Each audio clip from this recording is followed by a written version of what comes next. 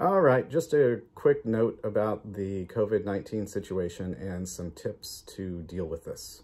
So I've talked with quite a few clients online through video conferencing as well as the phone at this point.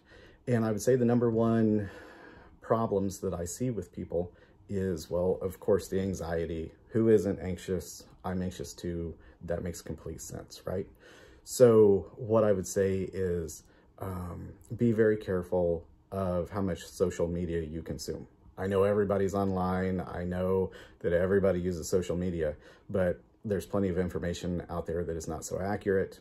And then there's plenty of accurate information, but when you expose yourself to that time and time again for hours throughout the day, it just increases the anxiety, as well as the old-fashioned 24-hour news on TV. So don't watch the news nonstop.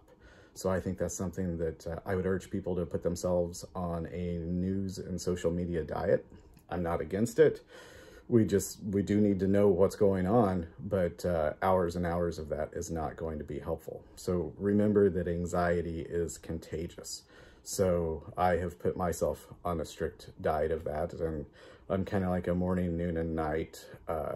Take a look at a couple news websites and watch the local news, that kind of thing.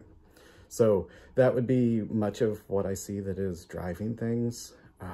I'm urging my clients to think about those who remember 9/11 and how tough that was and how we got through it, as well as the financial crisis of 2008, 2009, and that was really bad and we got through it.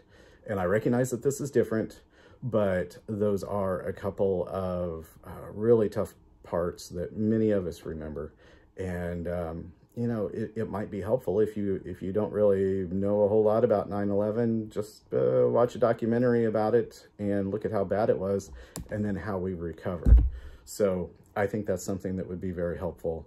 And just focus on the positives, focus on getting through this, and keep talking with your friends and your family while you maintain that social distance, and plenty of video conferencing, plenty of phone calls, and don't rely only on text messaging. So that's something that I have preached to people forever, especially if they're in long distance relationships. So that really hurts communication. So as much, if you can't do face-to-face with your appropriate social distancing, as much video conferencing and old-fashioned phone calls as possible. I think that's something that would help.